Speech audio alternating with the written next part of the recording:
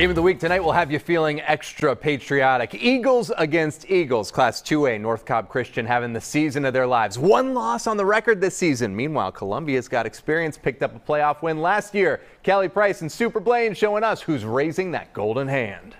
That makes sure he feels good. First stop of the journey, so we gotta keep going, keep working hard.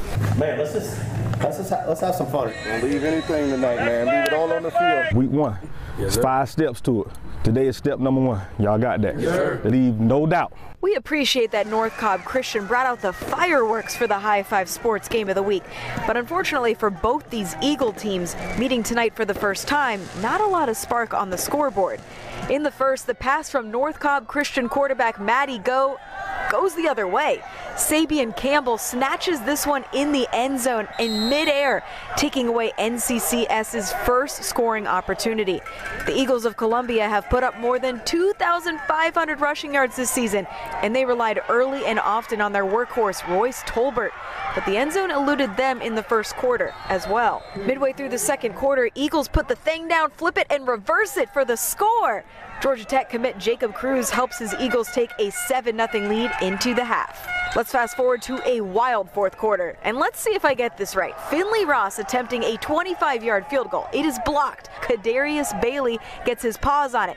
Shout out to BG Gurrier, who gets his paws on it to knock it out, as fellow lineman Gabe Fortson, another Georgia Tech commit, recovers it for the score. Did you guys get all that? NCCS goes up 14-0. 6 minutes to play for a right in the second round. Columbia's Jaden Bow with a 17-yard catch and run for the big first down that sets up Elijah Morgan finding Bow again, who extends all the way and breaks the plane for the 7-yard score. But they missed the extra point, so it's 14-6. They fought to the final whistle, but it's Matty Go and his Eagles that come away with the W tonight. 14-6, the final score. Given how kind of wild that game was, especially down to the finish, I mean, how good is it that you guys were able to close that out, going forward knowing you can do that? Toughness of our senior class. Each and every one of them we were limping on and off the field, but they just tough as nails. Well, what's it like to go on to the next round with this team? I mean, we about to go all the way. Yeah. This is what we're working for.